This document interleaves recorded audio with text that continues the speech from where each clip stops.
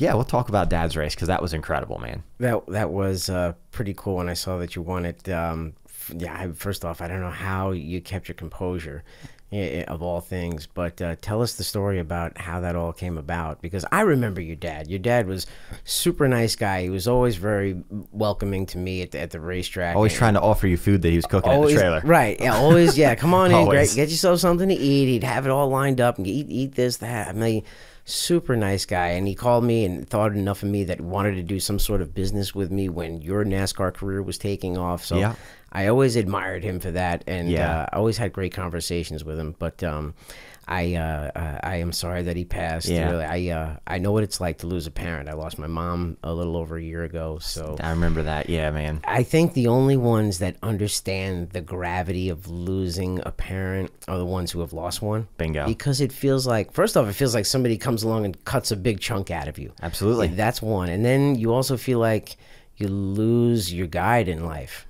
You know, Completely. So yeah, there's that, and there's a lot of times where I just sit back and I talk to my mom. I'm like, "Come on, Mom, how do I do this? How do I do that?" Oh yeah, yeah. You're looking for that guidance that they always provided with you, or even maybe not guidance, just that comfort zone, that safety net of like, "Hey, I'm feeling this way. Is this normal?" And they're like, "Yeah," or "No."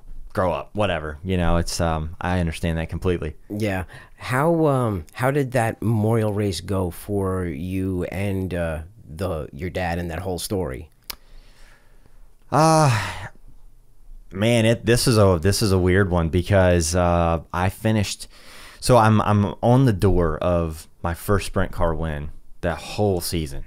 We're second, third, third, and I finished second. I think it was 3 weeks in a row, and I'm like, I finally look at my crew chief Chase. I'm like, dude, I don't know what else I'm gonna have to do. I literally don't know what I'm gonna do.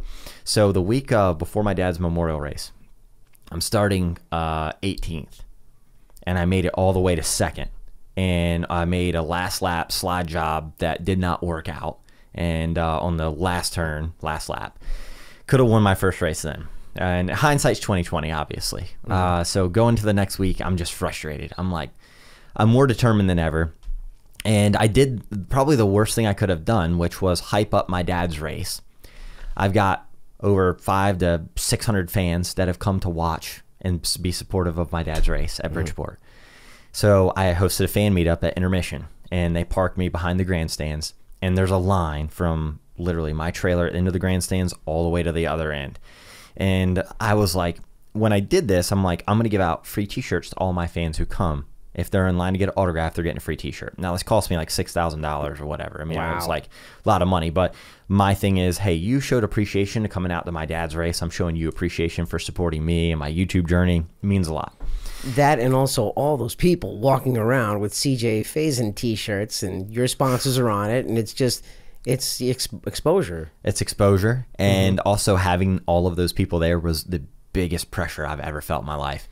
I mean, I could have made a diamond in the trailer from all the pressure that was going on. And man, I'll tell you, right before the fan meetup, so here it is, the heat race. I didn't transfer into the redraw. Oh, no. So where am I starting? I'm starting 15th. And then doesn't that suck, too? Because it's like, man, I got everyone here watching me, and I don't want to make a fool of myself. Right. I'm starting 15th. I know. But in my head, I'm like, well, last week, I went from 18th to 2nd. This week, I should be able to win.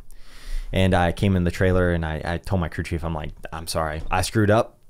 Just tighten the car up for me. I'm going to drive the absolute bat hell out of this thing. He said, all right. And I said, take 2 right rears into the infield, because I'm going to at least use up 1 if I bang it off the wall. And he did. But long story short, I'm in the trailer right before this fan meetup, and 100 different emotions going on in my head. There was some other stuff. There was like some side drama that was going on that was distracting me at that point. And I'm just like, man, can I just like get through this race? So I did the fan meetup, stressful. As soon as I got done with like the last person, I needed to get to the grid immediately. I had no time. I hugged my family and all that, got in the car, and I didn't know what was planned. So we all push off. I'm back there in 15th, and they call me all the way to the front of the pack. And they're like, CJ, come to the very front of the pack. You're going to pace 1 lap for your dad. And dude, I'm man enough to admit it, I was bawling my eyes out. Yeah. Oh, one lap dedicated to my dad. Everyone behind me is on a 4 wide salute. It was the coolest thing ever. It gives me chills till this day. And at that point, I'm like, I could hear him in the back of my head, you know, don't be a you know what, man up and go win this race. I'm like, all right. So I opened my visor, dried up my tears, and I'm like, all right, it's time to go to work. And they had one caution the whole race. So everyone's strung out, and all I'm doing is just trying to chase the leader. And begging for a caution to bunch everyone back up. I was begging for cautions. If it would have been the NASCAR days, I'd have been throwing water bottles out the window or something. Like, I mean, anything to get a caution. But yeah, man, it came down to late race move. It was all dicey. Me first, second, and third. I threw a slider on second, executed that. The guy in front of me was quick. I mean, he was real quick. And I knew that I was going to really have to make a move, and I did. I drove the car harder and harder and harder, and by the end of the race, you know, right there with we were coming to the white flag when I passed him. So I led the whole white flag lap, and I will tell you like this. You know, everybody's like, oh, it was the longest lap of my life. No, screw you. It was the longest 4 corners ever. It felt like an hour. And the whole time I'm like 100 miles an hour. The guy behind me is breathing down my neck. And, yeah, we pulled away. I came across the finish line, and the weirdest feeling ever. It was the first moment where I actually started to heal from, you know, the passing of my dad.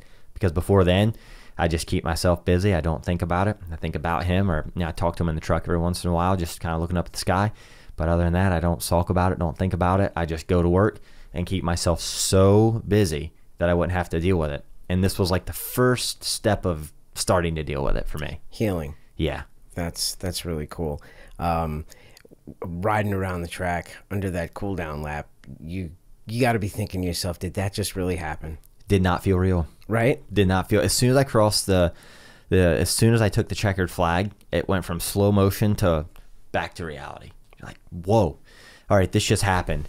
And then the emotion sets in, and Family's there. Family's there. Friends are there. Everyone who's watching, all of your friends, all the fans. Thousands of people in the stands. Wow. They're cheering, going nuts. It was the most surreal moment of my life.